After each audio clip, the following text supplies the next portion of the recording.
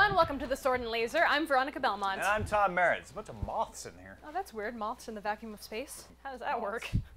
Our author spotlights shine the light of discovery on authors from all walks of speculative fiction to help you discover new awesome things to read. Today, we begin by telling you 7 things you should know about Anne Leonard.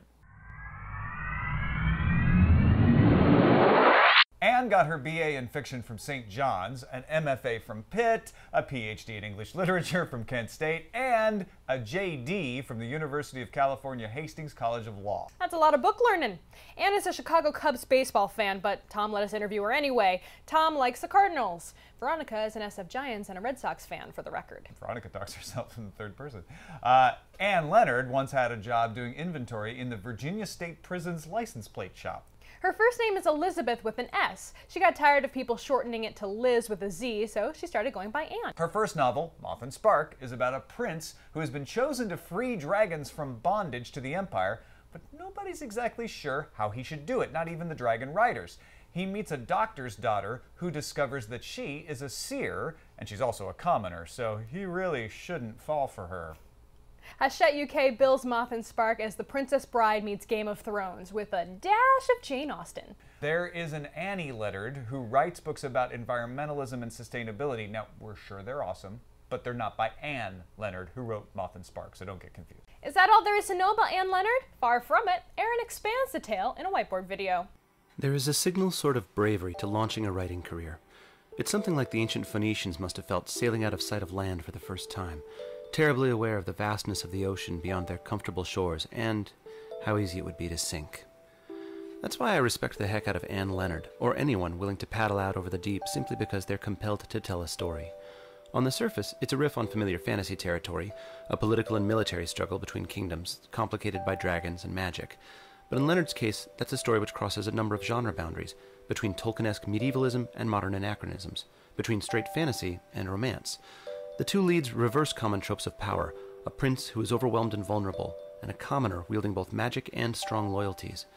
That type of twist doubles the risk for a new author, but potentially doubles the rewards for readers who are successfully engaged by work that can both embrace and reinvigorate existing genre conventions. After all, nobody ever discovered new land by staying within sight of shore. That is so exciting. Yes. What a good welcome. I'm also a little bit terrified of flying books now. Are you? Even though it wasn't supposed to be scary, but they were still you're fun. supposed to embrace the flying books. Well, it definitely got me excited to meet the author herself. Yes, and she is here. Welcome Anne Leonard, aboard. thank you for joining us. Welcome to the spaceship. Hi. Thanks for coming. Hi. Really appreciate it. Space Castle. This is fantastic. So you've had a lot of interesting jobs. You've inventoried license plate shops. You've got your law degree. How does that translate into becoming a first-time author? I was a writer before I did all those things. Okay. Those were just, I don't want to say they were just ways to make my living, but I was always writing the whole time. Doesn't translate at all. And on the other hand, of course, you learn things, mostly by people things, interacting with people and seeing how things work in the grown-up world. In the real world, It was research for the writing. At least in law, it's very interesting with fantasy because you are dealing with political things and laws and breaking them. And law has a very old tradition. Mm-hmm. Did you run into any particularly interesting excuses for breaking the law or stories that have helped inform the novel? Nothing specific, but property cases are really, really good. Yeah? Because you get people arguing and there's death and money involved. Mm-hmm. Which are very, very That's timeless. really brings it, you know. Yeah. It's about as basic and primal a case as you can get. Timeless themes, I like that. Now, were you mentioned you were always writing. Was it always genre fiction, or did you start in regular fiction, or what was kind of your focus? It was always genre fiction, and then when I was in my MFA, I did more, I guess you would call it magical realism. Mm-hmm. It was still, had this fantastic element to it, but it was set in contemporary period. Gotcha. I'm very excited that you brought in the actual book cover. And you just got this week, right? Yeah, the books are probably on their way to me. Put it up right side up, but that is this awesome. is the whole jacket, right? Beautiful. It feels so cool too. Yeah, I bet. This is your first one, It's my first one, That's yeah. so exciting. You know, it's very hard for new authors to get attention because there's so many great books in the world, not to mention just the ones being published every week. What is it about your story you feel, you know, readers will get something out of it? Like they should go and read What are they going to respond to?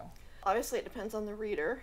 Some people aren't going to like it, and that's the case with everyone. But if you're looking for a lot of swords and guts and adventure, it's going to be it's a lot more understated than that. Swords, guts, and adventure is not. Yeah. Okay. Yeah. It's So I mean, the plot is character driven, and about people and their relationships with each other.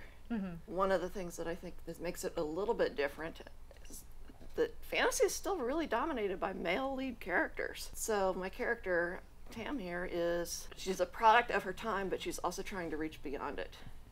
So she's sort of like I was thinking like Mary Shelley, the feminists around 1800 as sort of a model. Gotcha. And I like the idea, and I think a lot of people are saying, you know, we're tired of the medieval-based fantasy, and now we're getting tired of the grim, dark fantasy. And you've got something else for people to sample that I don't think anyone has seen. Well, I just found out there's apparently something called a fantasy of manners, which is, I guess, a romance fantasy. Maybe like a Gail Carriger or like a Mary Robinette Kowal. Yeah, I mean, and this to some extent was started as that, as a fantasy of manners, with drawing rooms and people playing whist, and it's a lot of the details are straight out of Pride and Prejudice or Sense and Sensibility. But the epic part is because who doesn't like dragons and who doesn't like epic? And if you're going to be having something epic, you might as well put it all the way in and not just be dealing with it on the little village level. Now, speaking of dragons, obviously we are big fans of dragons. Lem is here joining us for this interview. So how do dragons play a role in your storyline? They're kind of the big mystery. They were trapped. Nobody really knows how or what, as a political tool, essentially. And I actually now know a lot more about it than I did when I wrote it. But no spoilers. Right, no spoilers. So they're just kind of biding their time. Time doesn't pass for them the same way it does for us. So they're waiting for the opportunity to break free and go back to being real, wild, scary, fierce dragons again instead of tamed dragons that people can ride. They're stuck in service against their will. They sound like pawns almost. Yeah, in thrall. Okay, yeah, that makes sense. Yeah. So the dragons are stuck. They're waiting for a way out, and we have these characters that come up that provide perhaps a way out for them. Tell us a little, without telling people the whole story. Tell us a little bit about how that story is going to unfold. Well, some people would call it a chosen one story, but it isn't. I think it isn't. There's one scene where he actually is considering, does he have to do this, and decides no, he doesn't. Nothing's going to happen if he doesn't do it. And in fact, maybe he even shouldn't do it. It's not where duty takes him. And then decides, yes, I feel compelled to do this anyway, but it's not some magical compulsion. Okay. So I think that's part of it. It's just figuring out what the relationships are with all these different things going on and how to stand in position to different people. And that's something that happens for both the main characters. And part of that is, as they're figuring that out, they figure out what's going on with the dragons. So do you see this as, I mean, it's written as a standalone novel now, but do you think you'll write more in this universe going forward, or just move on to the next kind of storyline in the future? Well, definitely more. I don't know when. I've thought about doing a prequel. Oh, cool. Interesting. And a lot of people want a sequel. So, you think about it. Right. Yeah. Would the prequel involve the backstory of the dragons then? I don't think I'd go back that far. I'm thinking about 100 years back. Okay. It's nice with a prequel because you can really kind of flesh out some of the world building. Right, there. exactly. If it didn't make it into the final version of the book, now you have an opportunity to kind of, even for people who haven't yet read this novel, they can start with the prequel and then they have an even better understanding of what's going on in this book. But I do want to move away and do some other really different stuff too. Oh yeah? I'm not going to stick to putting out the same book time after time. You don't want to get stuck in that channel, huh? Yeah. That's pretty funny because we've talked about that a lot with other authors about how difficult it is to kind of break out of the stories that you've written and kind of try something completely different from what you're very well known for. Do you have any idea of the kind of stuff you would like to do moving forward? Well, I want to do a actual science fiction, and I don't know if I want to do YA or not. I haven't really thought about that. I always like retellings, so trying to find the right story to do a retelling of in some way. And I'm toying around with Greek mythology. Oh, nice. But I haven't figured out really nothing has landed yet as to what I would do with it. But there's a lot in the Iliad. Oh, yeah. So that's just such a good story. Right, and I think about that a lot too. Arthurian legend has been done a lot. There's been a lot of retellings of that, of the Odyssey and the Iliad. Not as much. Not as much. I like that. I like that idea. You could do a cool sci-fi story about Icarus in making the flying machine. You know the story I'm talking about. Yeah, flying too close to the sun. Yeah. Yeah. Okay. I got it. I was making it up. sure. Yeah, no, I I'm don't thinking know. about the Star Trek episode with Yeah. whom horns for Adonis. Right. Yes, with the big old belt, Apollo. yeah. That's cool. Well, congratulations on getting published, by the way. That's a huge thing for any author to have the first novel out. Did you consider ever doing self-publishing? Because that's becoming more of a possibility and more of a trend for people. It's really a recent sort of thing. And this book took a long time to write. I got an agent in 2012, so we're coming up on summer of 2014. Yeah. And I certainly didn't want to go self-published because of all the hassles that it entails, and not being able to get into the community as much. And I think that's changing. But I think even 2 years ago, it wasn't like that. Interesting. And it is really, really nice to have an agent to do all the dealing with the people and the business and stuff like that. There's so much that goes on that people don't realize. The marketing and the title handling and dealing with bookstores and getting on shelves and all that stuff that you don't have to. Right. And getting the contract Yeah. hammered out to be the best contract it could be. Well, you're a lawyer, but you don't want to have to be a lawyer, No, right? well, not on that. Yeah, I did read every word of my contract. I'm sure you did, like with a red pen, just going over things. So what do you say to aspiring writers who want to basically be where you are right now? Well, don't quit. This is coming out 20 years after I got my MFA. So I stuck with it. So you got to stick with it. That's some persistence. So then the other thing you were talking about, moving beyond stories that you've been telling. For me, this was the story that I didn't really want to tell, and it kept poking up into everything else that I was writing. And finally I was like, well, damn it, I'm just going to tell this thing, and then I'll have a clean slate, and then I can write something I want to publish. There you go. And of course, since it was the one I really, really wanted to tell, it's the one that came out successful. Gotcha. So you have to tell the story you want to tell. That makes sense. That makes a lot of sense. Before we jump into viewer questions, I was curious who is joining us here on the table. I recognize her from Twitter. Yeah, this is Jane Austen. Oh, look at that. Who actually is, I ripped some lines off from her. So I said I ripped details. There's, can you guys see her? See? Hello, I'm Jane Austen. Yeah. Hello, I'm not a zombie yet. My parents gave her to me for my birthday a few years ago. That's That's cool. awesome. Oh, she's got a little. Oh, you got can look up her little feet. skirt. Whoa, Careful. hey. Sorry, very inappropriate. She wouldn't be okay with that. That is not done. That is just not done, Veronica. I was a big Jane Austen fan. I Yeah? mentioned this on the audio podcast before, but when I was in high school, I read a lot of Jane I Austen don't think I fans. knew that. So I really like these takes. I like that there's more of this kind of fantasy spin coming out. Well, if I can read just a little bit. Yeah, sure, that'd This be great. is just the epigraph, one of the two of them. And this was kind of what got the love story. It's the basic formulation at the very core. This is after Elizabeth and Darcy have gotten married. And she said, why on earth did you fall in love with me? And she says something to the effect of, I can see you going on once it began, but what got it started? And I don't remember what he says. And then she says, the fact is that you were sick of civility, of deference, of officious attention. You were disgusted with the women who were always speaking and looking and thinking for your approbation alone. I roused and interested you because I was so unlike them.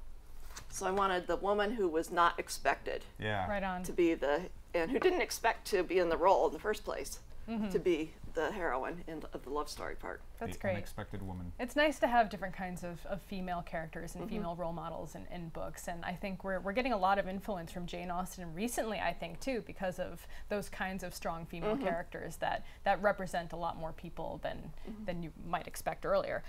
So we do have viewer questions. This one comes from Serendi, who actually wants to know a little bit about your educational background.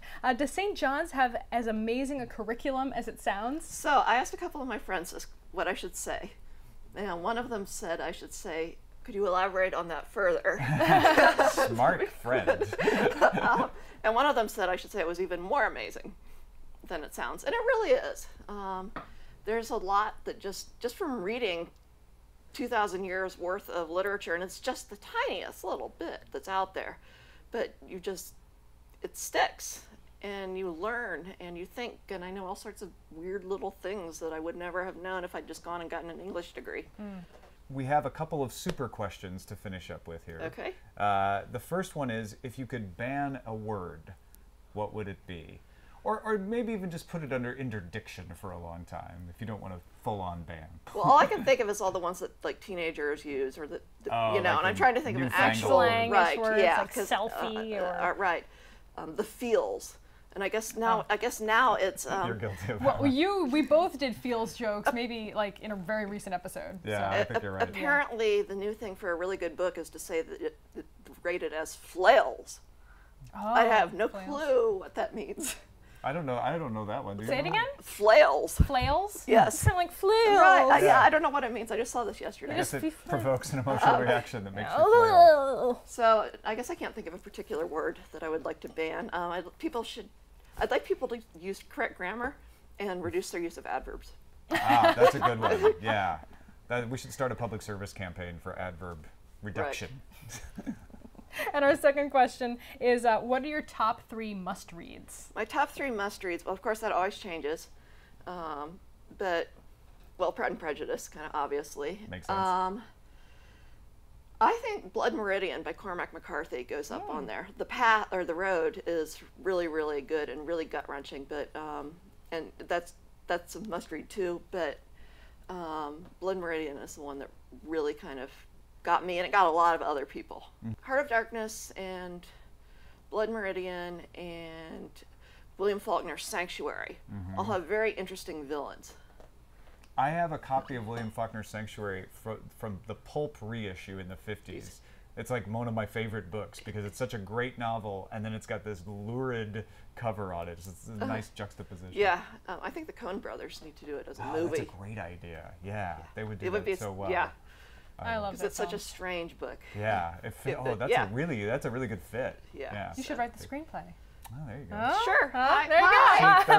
She's available. There we put that into the world. Well, Anne and Jane, thank you so much for joining us here at the Space Castle. Well, thank you. Yeah. Does it take off? Yeah, shortly. Yeah, we have to say goodbye first. People can't see And the does launch it have a phone process. booth? The phone booths show up, but only when the doctor arrives. Yeah. Okay. They're Yeah. police call boxes. All right. Her first novel, Moth and Spark, is out as of February 20th. Check it out, folks. Well, that's it, folks. If you want more Sword and Laser, there is tons. You can join our Goodreads group at goodreads.com and subscribe to the podcast, both audio and video, at swordandlaser.com. We'll see you guys next time. Bye. Bye. Bye.